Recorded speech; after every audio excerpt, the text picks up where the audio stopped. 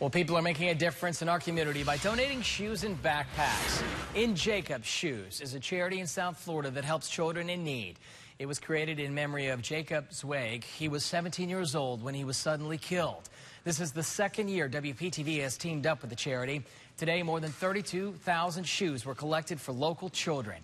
If you want to donate, go to WPTV.com for all the details. And as always, remember, we love sharing stories like this one about people making a difference in our community.